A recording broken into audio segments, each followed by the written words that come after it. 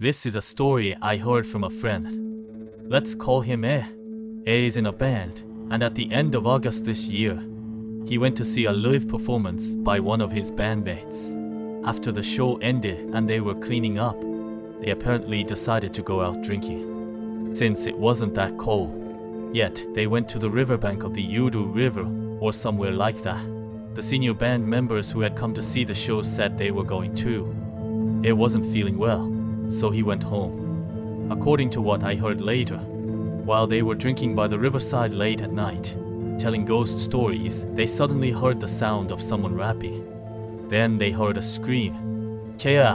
When A and the seniors went towards where the sound came from, they found a woman crouching there naked except for a thin shirt-like garment. Looking closely, her legs were bent unnaturally at a distorted angle.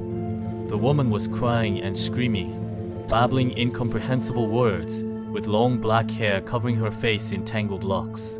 When one of the seniors gingerly asked, "What's wrong?" the woman kept saying words about what some man had done, while talking on her cell phone. She held out the phone to the senior saying, "Please talk to this person." When he took the phone and held it to his ear, there was no call connected at all, which freaked him out. When he returned the phone and saw the woman's face, she looked emaciated and lifeless, as if she was probably on drugs. Booked, A and the seniors just left the scene. Hearing this story, I thought it was good they came straight home.